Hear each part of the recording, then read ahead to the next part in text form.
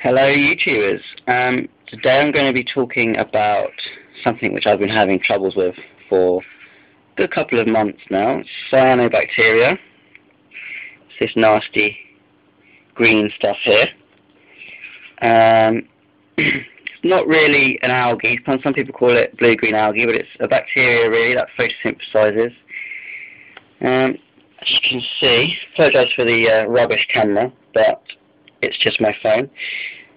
It's growing all along the inside of my tank, here, and there's a small spot there, and also again around here. Now, I have to tell you, this growth at the moment is intentional for the purpose of this video. I have had it under control, and I'm going to explain to you a little bit about how to fight this. It's an incredibly nasty infection, I would say. Previously I've tried doing the blackouts, which worked to some degree, but I just found that the bacteria changed its morphology, and rather than being along the sand and the substrate, it turned into filaments on the plant. So, 4-day blackout didn't really work for me. I'm not one to use antibiotics. If it got really bad, I might consider it, but I've actually figured out a better way of doing it after reading some internet forums. This kind of bacteria thrives on low flow in your tank, and also influx of nutrients. So this is how I got this to grow. Actually, I've been kind of cultivating it for the purpose of this video. I added way too much fertilizer, and inconsistently added the fertilizer also, and I've been giving it too much light. So basically, too much fertilizer, extended photo periods, and low flow in your tank gives you this bacteria. There's a lot of speculation, that's the word, about nitrate levels within your tank, them being so high that it actually stops the growth of this. Now, I keep my nitrate levels at around, well, between 30 and 40 ppm, purely because, as you can see, my tanks, when it focuses, if it focuses, ignore that floating piece there. It's quite heavily planted. I've got some Java, ferns, some crypts, and anubias and everything. So I need the nutrients there, but I don't need to fertilise, which is why I've got quite a lot of algae as well growing. And yeah, I'm going to show you how to get rid of this, and it's quite easy really. As well as controlling your photo period, increasing your flow, hence why I've got one there, Arena Philstar 3 I think it is, and a small Aquaflow 1 I think that is, just giving me the flow. That floating piece there literally just fell off one of my Java ferns as I was poking around, so I'll get rid of that in a moment. But anyway, basically, this is your best friend here, hydrogen peroxide, 3%. You can get it from your pharmacist. I think this bottle, it's 200 mils. Yeah, 200 mils. Cost me £1. So, it's very good. Doesn't really harm your fish. It might harm them if you put it straight onto them, but that's not what I'm going to be doing. Breaks down from hydrogen peroxide to water and oxygen within around 40 minutes. But the best part is this is very really doesn't like oxygen. It's very sensitive to oxygen, that's what I was trying to say. So when this, which is like super oxygenated, shall we say, comes in contact with this, it kills it.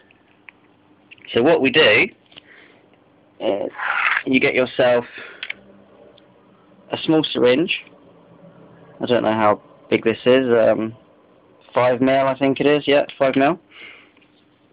And you basically just turn off all your pumps and filters, which is what I'm going to do now. So I'm going to stop the video and then I'm going to come back.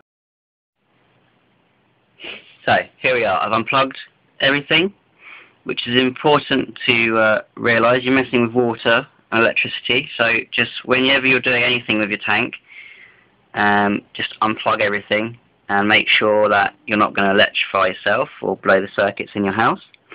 So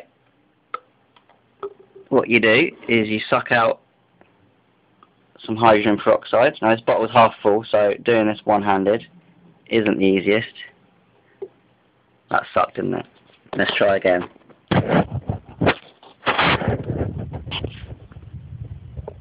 Let me put this camera down.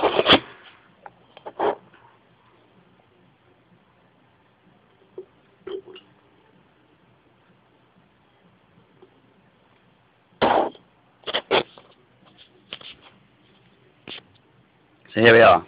Syringe of hydrogen peroxide. Now, you'll get a lot of people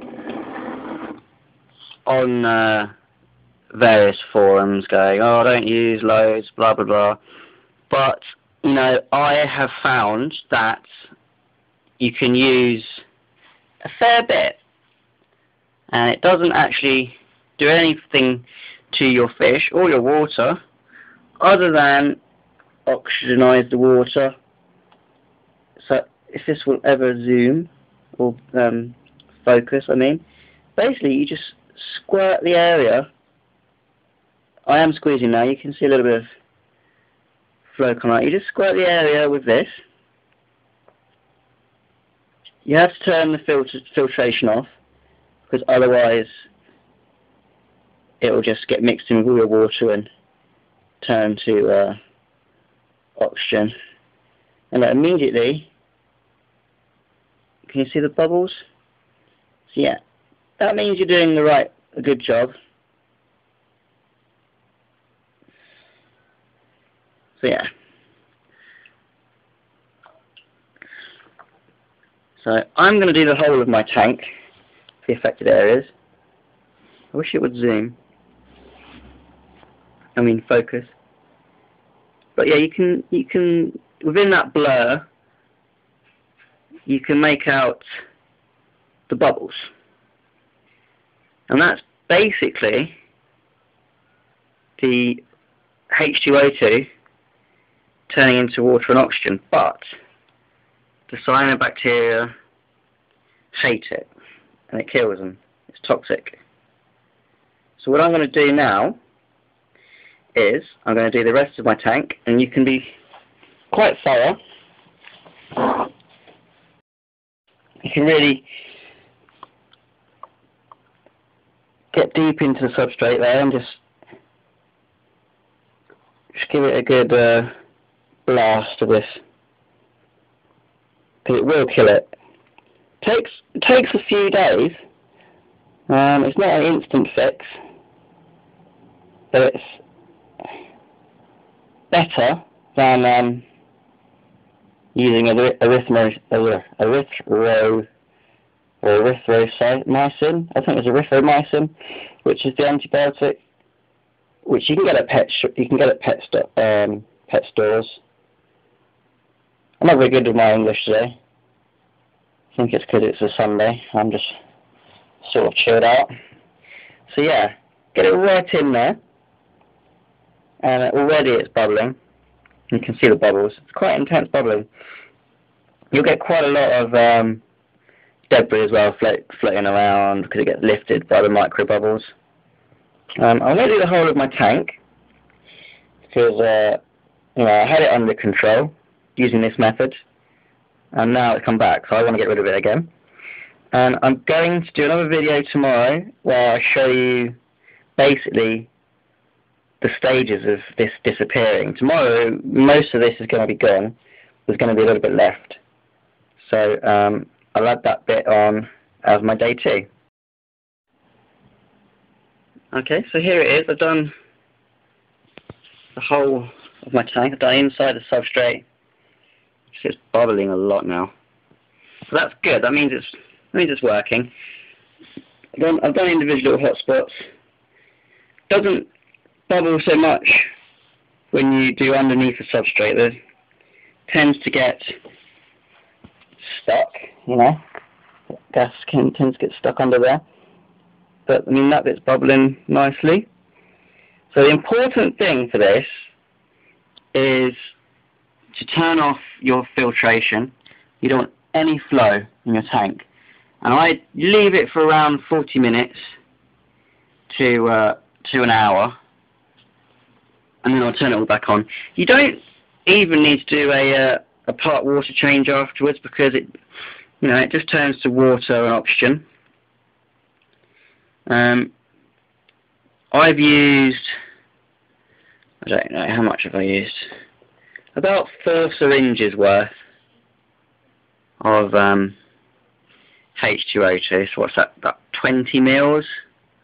But I think you can use a bit more. I would be careful, though. I mean, you don't want to over-oxygenate your tank, because that can be just as toxic as under-oxygenating a tank to the fish. But yeah, I will get back to you with the results tomorrow.